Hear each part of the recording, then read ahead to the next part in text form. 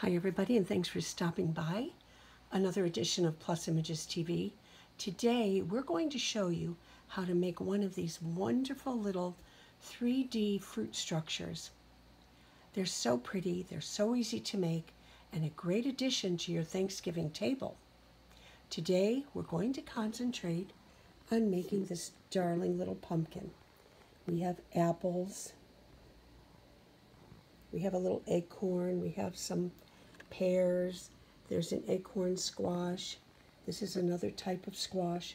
But again, today we're going to make this darling little pumpkin. So stay with us. So here is our cute little pumpkin. I'll show you from all sides. There are 8 pieces for every one of these 3D structures that we're making. And you use a real stem. You can find something outside. Cut it down, and you will glue it with a glue gun. Everything else you can use a glue stick to glue them together. Here are the pieces. There are 8 pieces. We're going to fold them in half to make this darling little structure. Now, my inspiration came from the Better Homes and Gardens magazine, the October issue. And I believe you can go online still and find these templates. So on this page of the magazine, you can see all the different types of 3D structures that you can make. I've already made a number of these. I like this acorn squash. Mine came out more yellowy. I used bleach for the color, but my paper wasn't as dark as the paper that they show here. And I'm sure if I had the darker green, it would have come out yellow. Also in the magazine are instructions, how-to instructions, 3D structures. It tells you, here's a list of everything you need, the templates. You can download them from bhg.com/wallpaper. Colored cardstock, I got mine at Michael's. Each pack was just under $6, and there were 5 or 6 colors in each pack. Acrylic paint, paintbrushes, a bone folder. I just used my nail to fold them in half, but if you have one, great. If not, you don't necessarily have to go out and buy one. A glue stick, twigs, hand pruners, and a hot glue gun. And the hot glue gun is to affix the twigs to the top. It gives you detailed instructions on how to make your structures. Gives you special notes.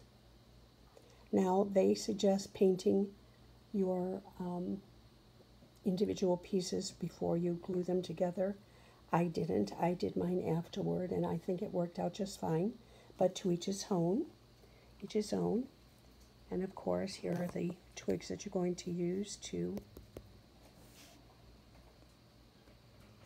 affix them to the top, so they make them more realistic looking.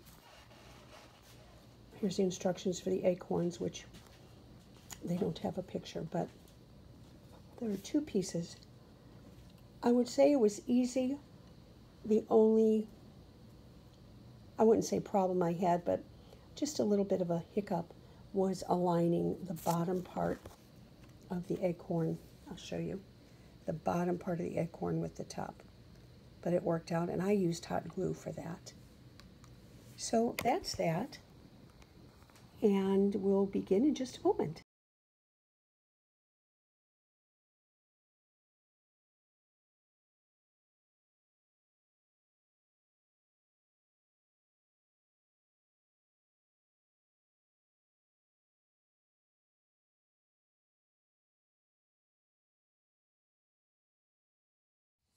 So what I did, I took a screenshot of the templates from the website.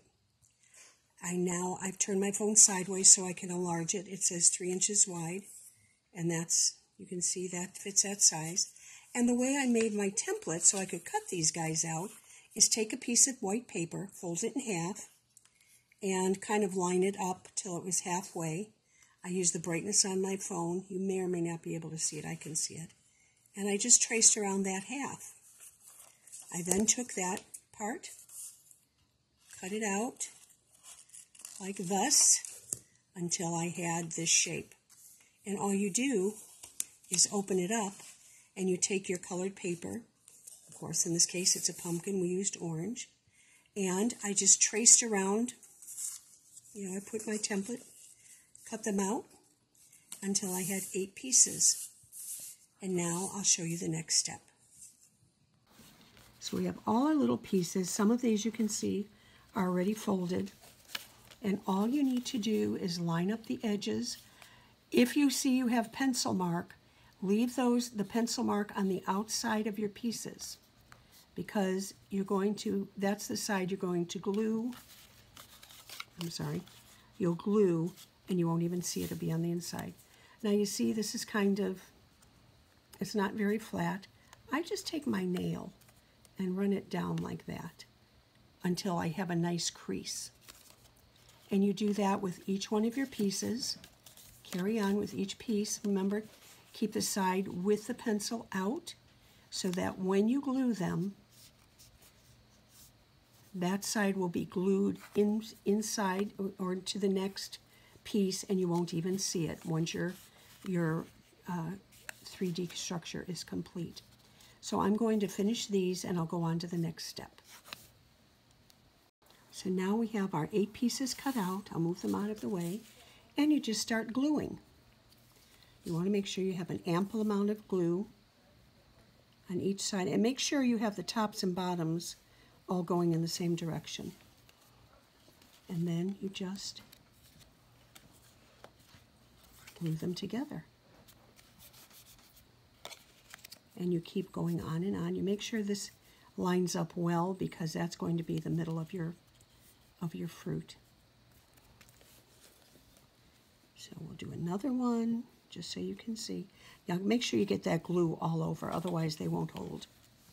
But otherwise, it's a very simple process.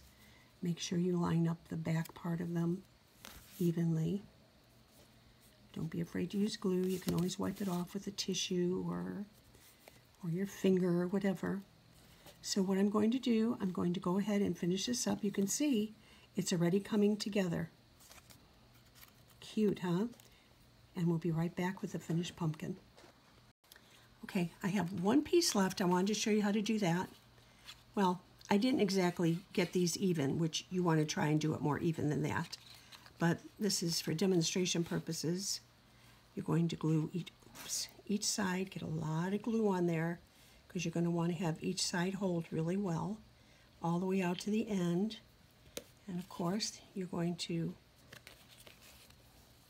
glue on one side. You can slide it around till it's even, and glue this piece until it's even, and you should have 8. Let me get some of this excess glue off. But you should have 8 sections.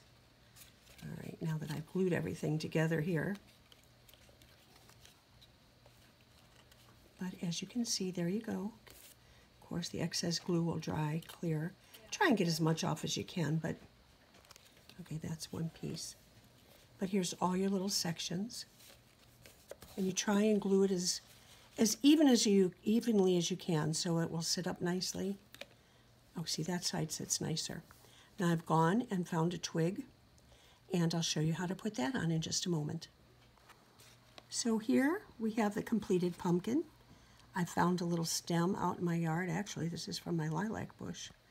It's got a little bud on it, but it's a little cold here in the Chicagoland area, so I don't think it's going to bud. So we cut that piece off. And you can do this before you finish the last piece, because you can put it down in there. But I'm just going to put a little dab of hot glue here and stick it on like that. Can you see it? I think you can see it okay. Let it dry. And oopsie, and you can add it to the rest of your 3D structures, courtesy of Better Homes and Gardens. So here's our new little pumpkin, arranged nicely on our tray. I think these would be ideal, make an ideal centerpiece for your Thanksgiving table. They're so, like I said, you can see they're very easy to make. I've included templates on this video. So have fun, enjoy, and thank you so much for visiting me again here at Plus Images TV. I hope you enjoy these, and I hope you'll make them. And please send me some pictures. I'd enjoy seeing them. Happy Halloween. I'm a day late and a dollar short. Happy Thanksgiving, everybody. Enjoy the craft, and I'll see you soon. Thank you so much. Bye.